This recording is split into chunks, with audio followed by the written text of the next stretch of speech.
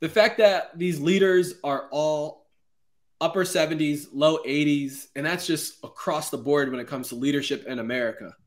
All of our prominent leaders are extremely old.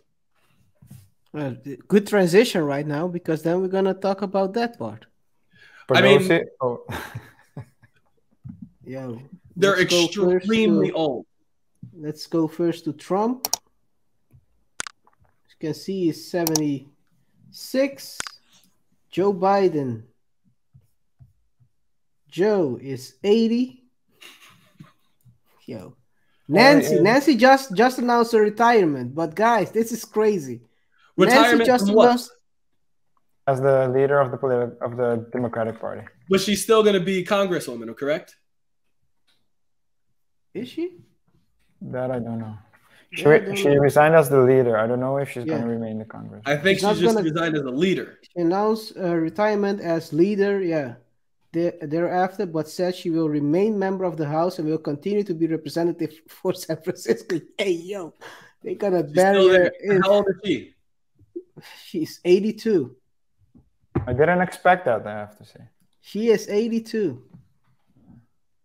I don't think people understand what that means. Like, honestly, I really don't think people understand what 82 means. She's 82. Mitch McConnell, you might know him. Face. He's, I think, also the head of the. He's 80.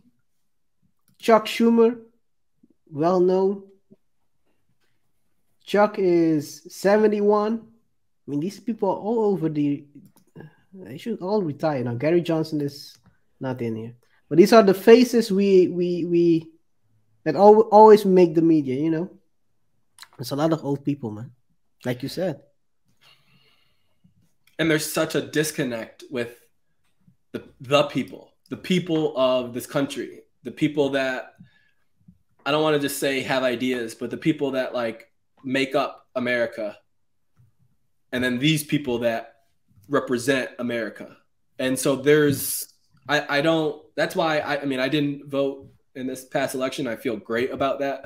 I'm not saying that I'll never vote, but it's going to take something, like I said, a statesman speaking something that is like, okay, this is something that I believe in, but I know 100% these people can't speak that rhetoric because they're 81. So their future of America is very different than like their future's from the ground. They can't think about 20 years from now. It's impossible. Like that's why I think people don't really understand it. They literally can't wrap their head around 20 years down the road because they're not going to be here. And I say that with all due respect. Yeah.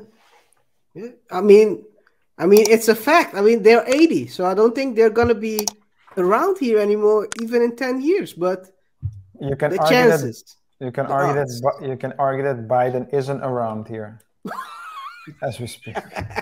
This guy, I don't think sometimes it seems like he doesn't know he's alive, man. He still thinks it's 2014 or something like that, man. There are times it's a weird feeling, right? Because like there are times where it's hilarious, and then there are times where you don't understand how did we get here. Like he literally, like I mean, he's not only do we not understand how we got here. One, I'd be thinking like who voted for him, and then I know people that actually voted for him, and I'm like, what went through your mind?